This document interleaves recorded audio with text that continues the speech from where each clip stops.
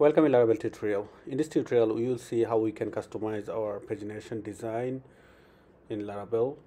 So let's see. So for example, if you see I have designed a admin LT. Using admin LT, I have designed a simple page where you can see the pagination in here. Okay. And it's actually a simple HTML. If you see the output or the code, you will see it's actually another list, and here is some list. And I already sent the cards object because this design actually for display some cards that you are seeing in here. So I already written a query and also sent the cards object for my blade.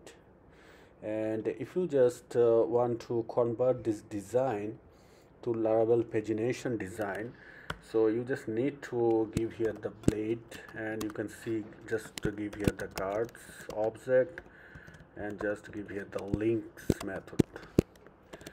So after save, if you just see your output, you will see that your design has broken, something like that, but it's actually working. For example, if you click in here, this URL will change. For example, I just clicked in here, you will see that URL has changed, page 3 has came in here. So now we have to change our design almost like this one. Okay, so before that, let's make some change. For example, I'm using here the admin LT, and admin LT using here the Bootstrap 4 now in my design. For example, let's go in resources, in public, and here's the admin LT that I'm using, and you can see in design CSS, and I'm using here the Bootstrap 4.6. so this one actually I'm using. So Laravel actually has a helper. For example, it's actually working as a helper. There is a helper class, and this helper class has some for example elements. So one is for the Bootstrap 4, or also for the Bootstrap 5, also for the Tailwinds. So for example, I just need a Bootstrap 4 design. So if you just give here the pagination Bootstrap 4, you will see Bootstrap 4 design in here. So you can see the design has changed. So it just came in something like that. So it's actually Bootstrap 4 design. But your design, if you see in here, is a little bit tiny, and also the arrow sign are not similar, right? So you have to convert this HTML design. We have to convert this HTML design to this one. Okay. So for that, we need to customize this one. So how we can customize this code? So for that, I'm here and going to give a simple artisan command in here. So you can see this is the artisan command, PHP artisan vendor publish tag Laravel pagination. So if you just hit on enter, you will see the Laravel existing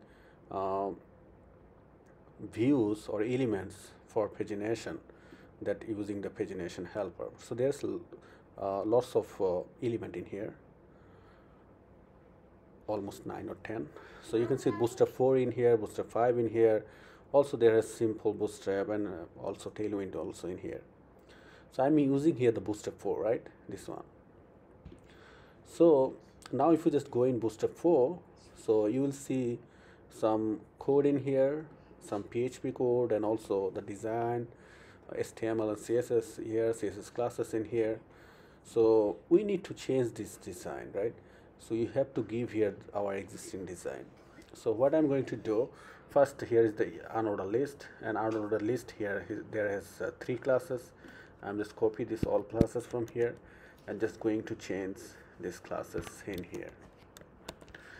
And next, we have no any nav tag in here before the UL, so I'm going to remove this nav tag from here to here.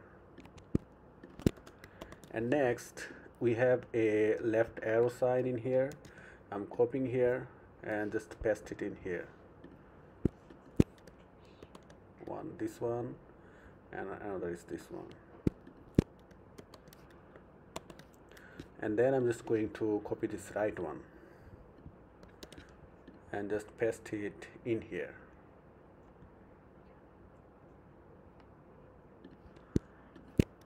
In here and also in here. After save, if you just go and just reload your page, you should see that your design has changed to design in here. So now just comment your old design from here, save it and just go reload. You'll see your design has changed. So we actually overload our design, pagination design, and also implemented our own design.